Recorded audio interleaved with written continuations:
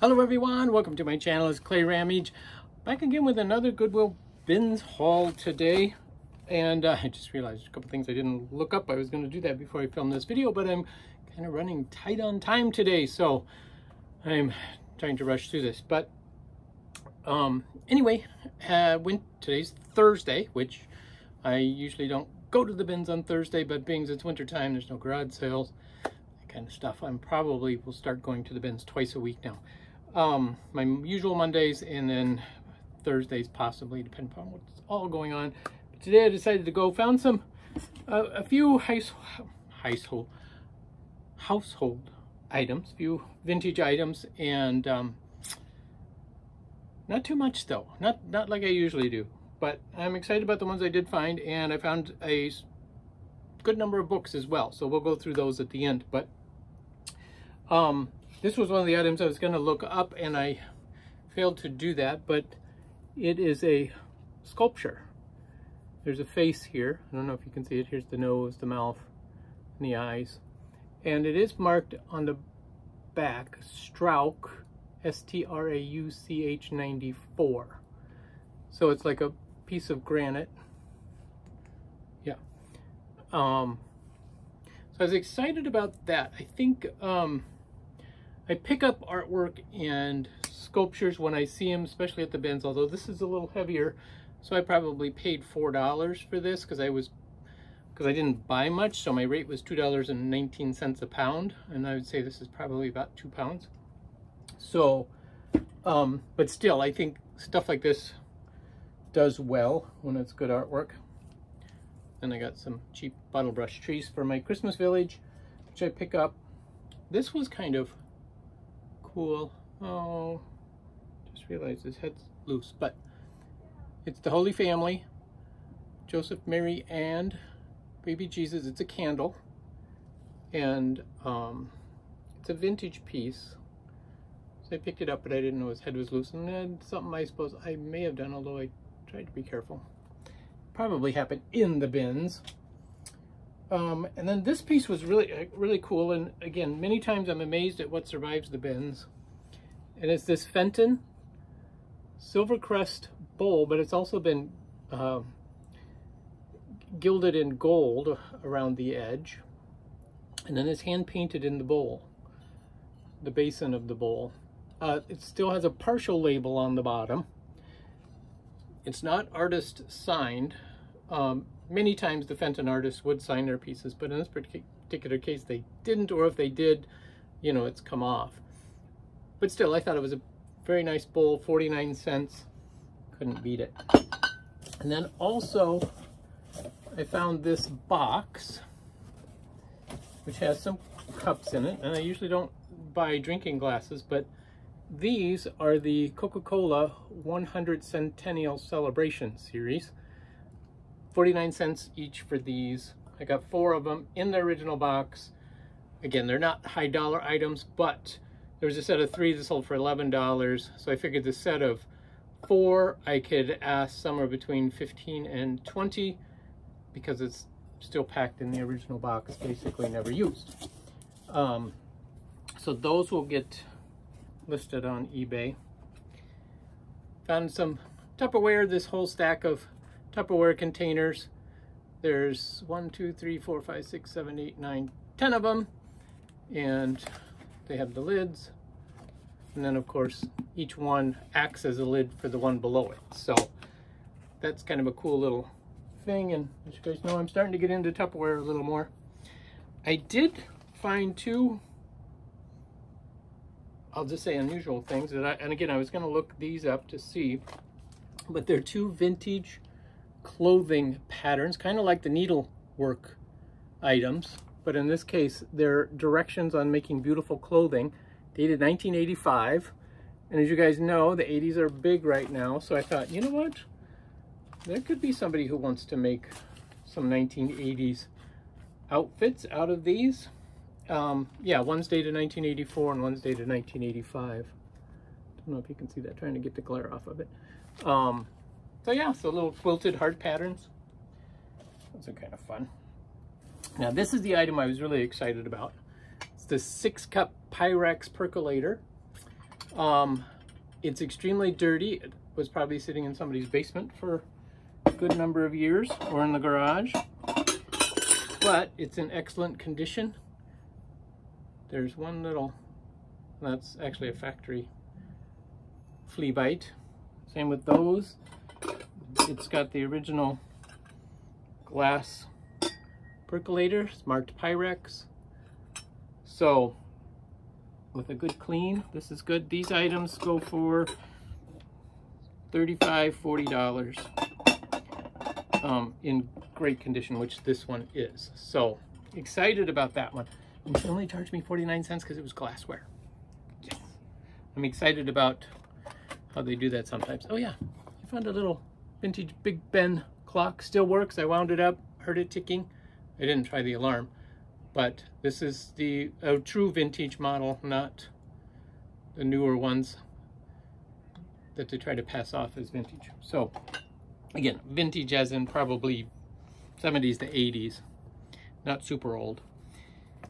Oh, I did find some jewelry that I put in this little kitty tin. So what did I find for jewelry? I found this cross necklace. I got tangled up with some other things.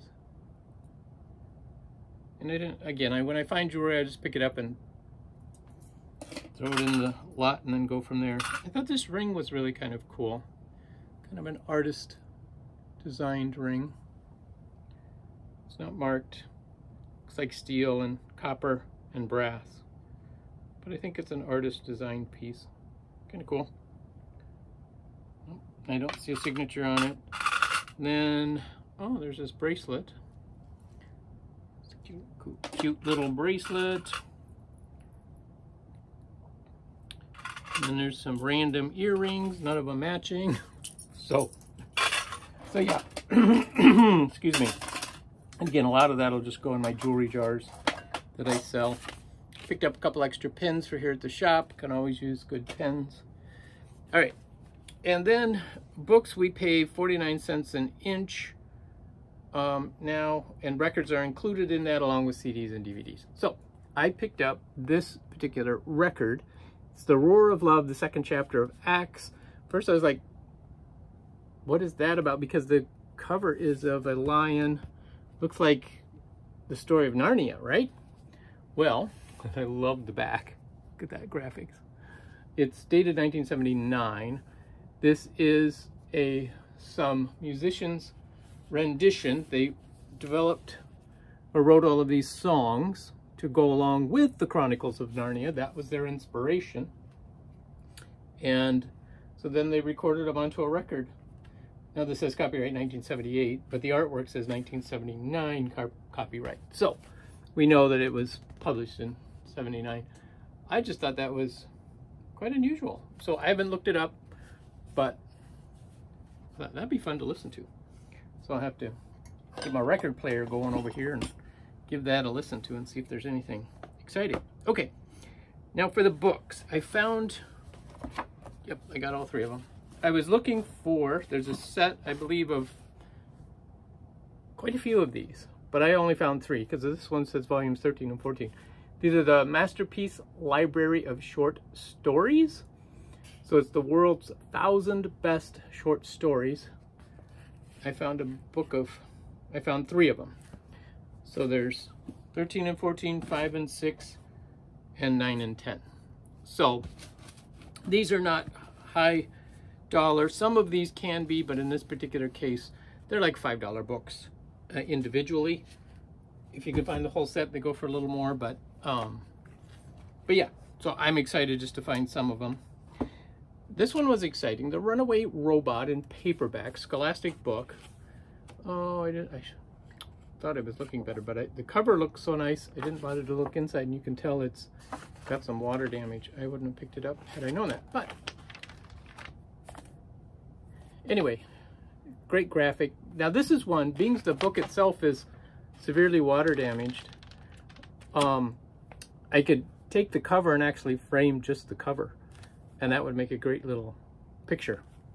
So that's an option for that, being it's a little damaged. And I picked up two little golden books. Now these are new ones, but they're of Star Wars. Star Wars are always collectible. And they're in great shape.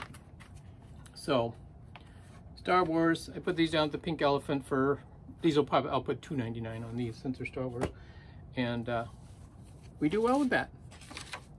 Found the complete works of O. Henry, with the dust jacket still on it, which is great. Dust jacket does have some wear to it, but the book itself is in excellent condition. Now this is volume 2. It's of a volume 2 of a 2-volume set, so that's cool. There's a series, there's a whole bunch of library books as from a high school, elementary school actually, or must have been the whole district because I remember both. But this one is The Yearling. Now this one appears to have been rebound at some point, maybe. Or it's a library copy, which is more than likely what it is. And here's the library information on it. And again, sometimes that's, you know, it gives you a provenance that it is original. This is the 1938 version. I believe it is the first edition. No part of it. Yep. So,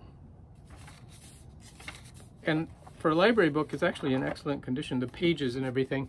There's obviously writing in the front cover, and the other things that libraries do with their books. Oh. This is a Then Came November. This is a novel. Love the graphics on it. Again, this is not a high dollar one, but I thought was interesting. Somebody basically took like some really thin shrink wrap and wrapped it up to protect it, which was great because it's now still in excellent condition. Oops, rumble fingers. Sorry, went off camera for a moment. Fire Hunter by Jim Colgard. I just love some of these old graphic novels. Oh, here's another one. See, it was a Minneapolis Public Schools library. So yeah, somebody was purging a bunch of books. Is this another one? Nope, this was a different. Swear by Apollo by Shirley Barker. I don't even know. 1958. Don't know why I grabbed that one. But anyway, I did. I get excited about books. Oh yes, Essay on Morals by Wiley. This actually is one of the more valuable books that I picked up. 1947. Love the font style from these.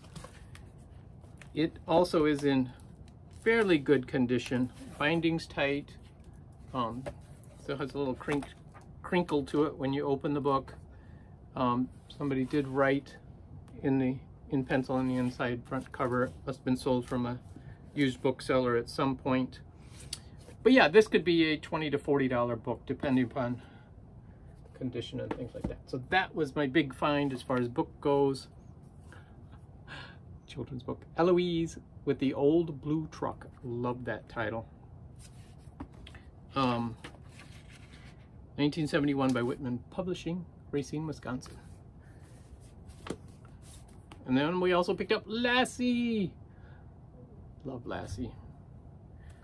It's the authorized edition as opposed to the unauthorized edition.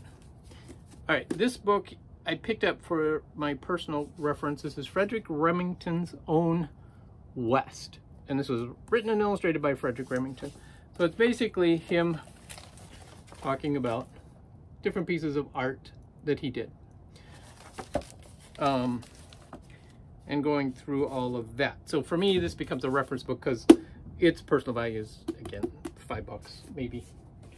I was hoping it would be worth a little more, but it's not. Picked up this one, Player's Choice, NFL football. Talks about the major players.